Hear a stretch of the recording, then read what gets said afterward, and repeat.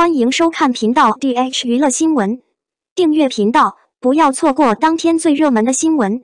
我们今天的时事通讯涵盖以下内容：如何让明星破解赞助商阴谋之谜？杨紫左右出击，张彬彬追不上。在综艺节目的录制现场，主办方会不定期设计一些高难度的问题来考验明星们的极限。在一些问题上，主办方刁难，导致明星出现各种尴尬场面。既然如此，面对发起人的阴谋，我们该怎么办呢？今天就让我们来看看杨紫和张彬彬是如何战胜主办方的阴谋的吧。在一档综艺节目中，杨紫被选为队长，面对其他队员的猛烈抱怨，她被逼得十分被动，尴尬的表情也无处掩饰。为了尽快恢复杨紫的斗志，粉丝们也给了她很大的支持。然而，尽管有了这些支持，杨紫还是难以应付当时的局面。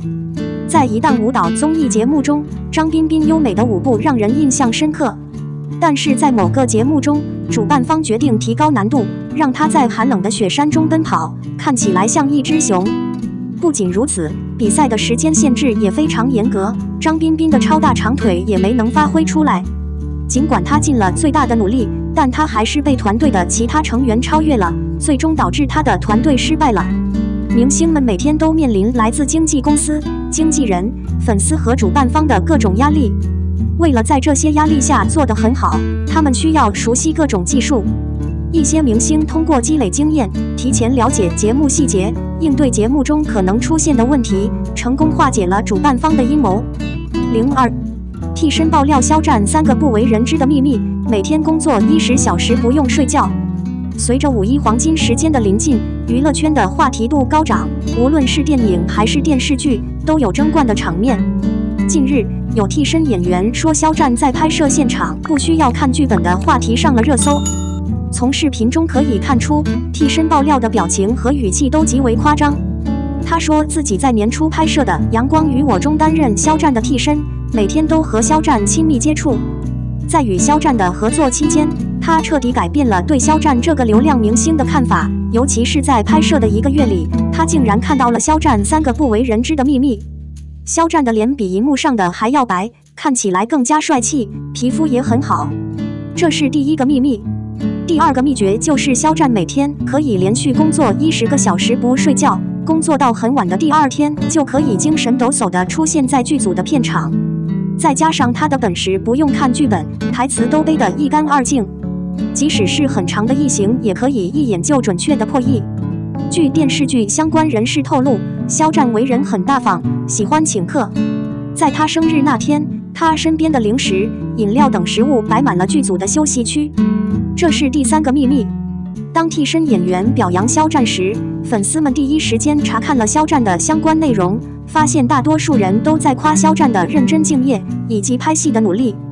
粉丝们很用心，考虑到路人和网友会不会误会，才解释说这个替身并不是给肖战演的，只是一个替身和替身。之所以现场不用背台词，是因为提前做好了准备，需要在到达拍摄现场前把台词背好。也有粉丝称赞肖战对他饰演的角色有很强的分析能力、理解能力和逻辑能力，不会说这个问题没意义。他认为自己不仅要努力掌握剧本，还要非常灵活的思考。粉丝们对肖战的夸奖太多了，越看越无语，让不少网友都觉得尴尬不堪。据替身演员介绍，肖战每天工作长达10个小时，连睡觉都不需要。这是在夸肖战还是在讽刺他？我认为这是赤裸裸的影射。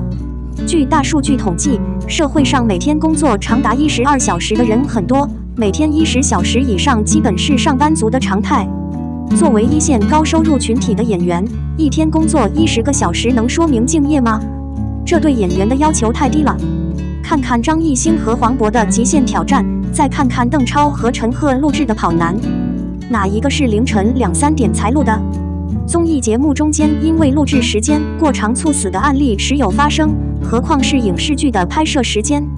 熟悉影视拍摄的人都知道，每天工作16至17小时的情况并不少见。看看张译、张颂文这些实力派演员，为了保证拍摄的进度和时间，有很多人经常需要熬夜或者24小时工作。这也是剧组搭建温室场景的原因之一。尤其是剧组的工作人员，哪一个不是拼命拍摄、剪辑、搭建场景的呢？一个演员在这里吹了10个小时的东西。假设肖战在片场停留10个小时，那么每天参与拍摄的时间就足够了。其他时候，他就开着空调休息，时不时看看配角或替身表演。粉丝们可能永远不知道赞美这个词，因为他们对他的评价太高了。古往今来，无数人因为粉丝的赞美而吃亏。不是每个人都会注意到或承认个人努力或思维敏捷的程度。观众更关注演员呈现的结果。只有好的作品才能证明演员的实力。看看在飓风中高启强这个角色没有走红之前，张颂文做了什么？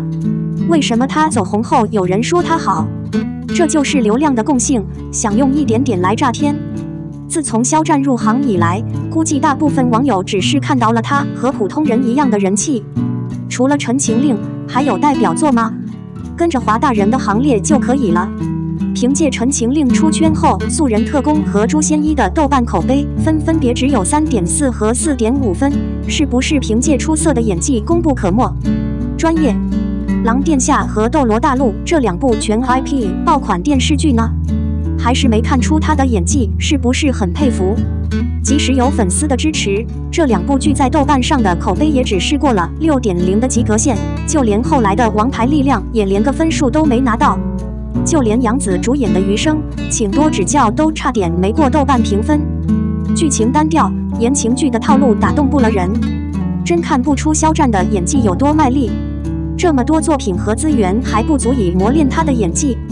对于《陈情令》来说，他和王一博的人气是同时上涨的，但在目前的情况下，无论是资源、作品还是合作伙伴，两人的差距正在逐渐显现。肖战一直专注于偶像剧这一领域。以目前待播的剧为例，有2部未上映的偶像剧《玉骨遥》和《阳光伴我行》都属于偶像剧范畴。肖战如今30多岁，急需提升演技，探索新的角色，不然人到中年再演偶像剧就尴尬了。既然真的很努力，就应该珍惜演员这个标签。反观同期凭借《陈情令》爆红的王一博，虽然在官方评价中有着绝命文盲的称号，但他的资源和搭档都在不断提升。我对脚本的选择非常挑剔，自从《陈情令》之后，就很少出演偶像剧了。从《洛阳风起》到今年开春的《无名之辈》，都避开了偶像派的标签。合作的伙伴都是实力派演员，黄轩、陈晓、王劲松、刘奕君、梁朝伟等众多实力派演员。尤其是即将于5月1日上映的《苍穹之王》更受欢迎，有强大的背景和演员阵容。单从电影行业来看，他就遥遥领先于肖战。肖战大开口的裤子造型让人过目不忘。这是时尚界的盛会，每年都会吸引无数明星前来参加。